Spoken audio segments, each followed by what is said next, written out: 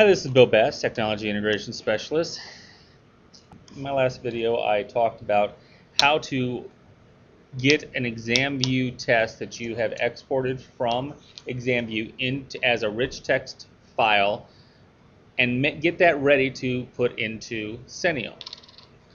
Okay, so you can take a look at that other example for that. But what I want to show you now is how to create a macro, which is basically a little program that does a series of actions that you automate.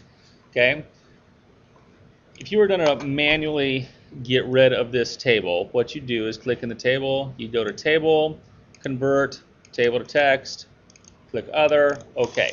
Okay, now that was about 6 mouse clicks. It would be really nice if I could do that in essentially 2 mouse clicks and save myself going through this table, going to convert, text, table to text, selecting the other button, etc. Okay, so what I want to show you is how to create a macro and then put a button on your toolbar that will do that for you. So to start, I'm going to click inside my cell here, inside one of the tables because I have to record the macro. Then I'm going to go up to Tools, down to Macro, and record new macro. Okay, this macro I'm going to call Table to Text.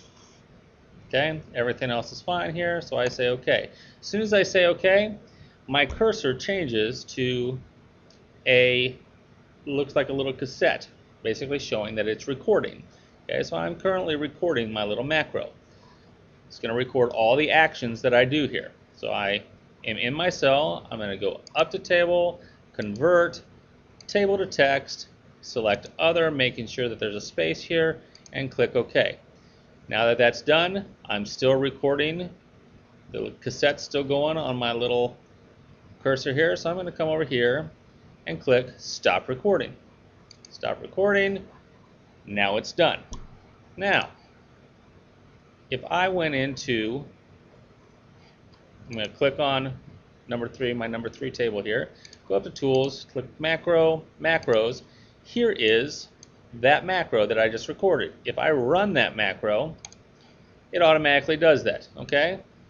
Now that's still a few too many clicks, in my opinion. So what I want to do is I want to make it so it's really easy to access this macro wherever I want to, whenever from my toolbar, whenever I need it. So I'm going to right click in this area of the toolbar, go down to Customize, and on the Commands tab I'm going to go down and find the Macros option.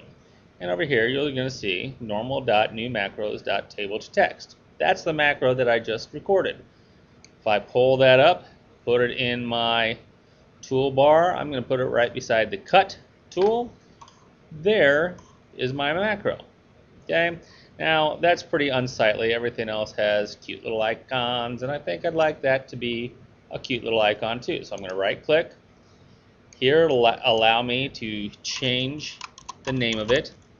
I'm going to say Table to Text. I'm going to change the button. I think I'm going to make a smiley face because I'm pretty happy that, in fact, I get to do 2 clicks and change this table to text. Right click again, set a default style. That just gives me the happy face. Close that. Nah. And now this is my table to text macro, that icon. So I can click on my table in number 4, click on my smiley face, there it goes. Number 5, there it goes. 6, there it goes. Okay? Once you're done, be sure you save this as a Word file and get rid of the answer key that's at the bottom of this document. Then it's ready to import into Senteo as a Word file. Hope that helps.